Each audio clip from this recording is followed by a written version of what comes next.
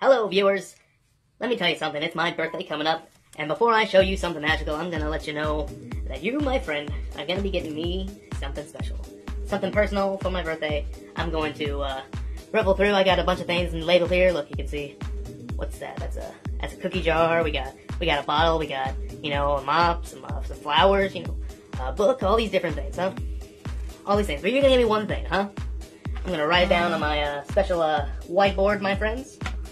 But before I do, I want you all to know, you are very special to me, and I'm very special to you. I'm going to look away, and I want you to, I'm just going to yell out, stop. We're going down through here, okay? And stop, right there, right there, right there, right there. I'm not going to look. What do we have? Check it on out. I have not looked. I'm going to take notes, toss them away, toss them away. Here we go. With the whiteboard. Here we go.